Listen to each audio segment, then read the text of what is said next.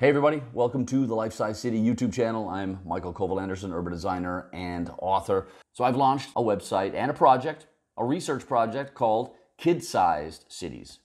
And I'm going to link to it, obviously, down in the description so you can check it out. It's a simple website for kids between 6 and 12 years old. What we're trying to do is get kids to sign up for this 20-question survey. There have been many examples through my work over the past decade or so where I have engaged the brilliant minds of the ultimate experts in our cities. The kids have this logic and rationality that we have lost as adults. And when you tap into that and you ask them questions about their cities and what ideas they have to make them better, they deliver nugget of wisdom after nugget of wisdom.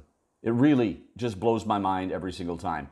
I often say that almost everything important that I've learned about urbanism and my work as an urban designer, I've learned from kids. They're not, encumbered by years of academia. They just think straight and fresh, and they love answering the questions. I wanted to try and figure out how to sort of tap in to this inherent logic and rationality of kids all over the world. And I'm going to try and put all of this together once I get enough respondents to the survey and try to figure out if there is a pattern. Do kids who grow up in a densely populated neighborhood have a different set of answers to the 20 questions? Kids who live in a suburb outside of a big city, maybe a place with no sidewalks or whatever, do they think differently about how their neighborhood, their city, their town should be further developed? I don't know. That's what I want to find out. If you click on Take the Survey, well, then you're going to hop into the 20 questions. Only do that if you're a kid between 6 and 12 years old. Have a look at it, sure. But then you can just hop over into the Play section, where we've developed 3 interactive tools. The first one is just called the Safer Intersection Challenge, a generic car-centric intersection, something we see in most cities on the planet still today. And the job for the kids here is just to make the intersection safer for pedestrians and cyclists. You don't give them a whole long spiel, a yada yada about urban planning and you just tell them straight, hey, make this intersection safer for pedestrians and cyclists. Kids will just look at that going, huh, okay. We can talk about it with them afterwards when they're done, and that's great. But we just get right to the case. We've had a load of test kids having a look at this while we were developing it here during the Corona crisis, the perfect Corona solution for stuff to do for me and my friends, but also perfect for parents around the world who have had their kids at home. So the kids will look at that saying, okay, safer, great, and they'll use their own intuitive ideas, and maybe we're just gonna put in some more sidewalks there, and we're going to widen the sidewalks. And there are little gentle tips about what these different elements do. There's also the opportunity to, make an entire intersection funky and painted with different paint.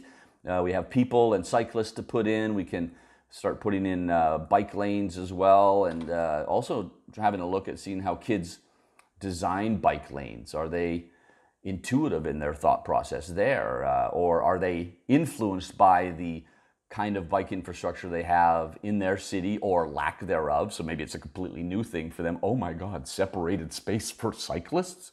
Weird, but of course it makes sense, however they're going to think. Bike racks, we have public seating. You can put out benches for people to sit on, have a view of the city. We have also cars. You can put some cars through there if you want to keep a car lane. Tramways. We have tramways if you want to just slide a tramway right through the city there. Boom. Like that. Who knows what you want to do? Add the tram like that. Put in some bus lanes. Put in public seating. You can place the cyclists and the pedestrians on the infrastructure that you've created for them. You can make curb bump outs to make the crossing time shorter and safer for pedestrians, whatever. We don't tell the kids all of these details, we just let them try and figure it out. And just from the test kids that we've had in about 4 countries around the world, it's so interesting already to see the way that they think. They just want to keep creating, and they restart. They save and then restart and reset and start designing another intersection to see how that would look. Already there are some patterns emerging just from the test kids, so I'm really looking forward to seeing what's going to happen once we blow this up and we get a lot of kids from all over the world, all different cultures and different kinds of cities and towns, to start putting all of their ideas into the big basket for us to analyze later. And you go up here and, the next little task is simply capacity, right? A typical car-centric street, 4 lanes of traffic, parking on either side, and a strip of sidewalk. The question for the kids here is, how do we move more people down this street more effectively? I like just slapping down trams right down the middle there, and I like to put grass in. There, boom. All the way through there, just like so many cities are doing around the world, putting back in their tramways that we all took out in so many cities decades ago because we all just copy-pasted American traffic standards from the 1940s into our cities.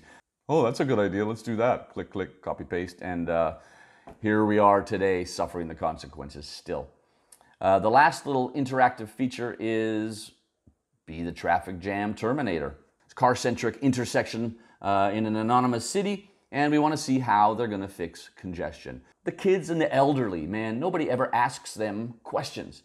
We just assume that we're designing the city for everybody in the middle, the working people, the people with money. And there's these two, age wings on either side of that who are quite often neglected. And if we're serious about democratic design in our cities, it's time that we start asking absolutely everybody and weighing all of the opinions equally. Now, there are other websites out there with similar interactive tools for designing streets. Some of them are cool. I wanted to design my own in order to focus specifically on the 6 to 12 demographic and really try to zoom in on them and the way that they think. So if you have kids, if you know people with kids, if you know teachers with school classes, spread the word about kid-sized cities. And let's try and get as many kids as possible to fill out the survey so that we can start harvesting the brilliant knowledge and vision of the ultimate experts in our cities, the kids. Thanks very much. See you next time.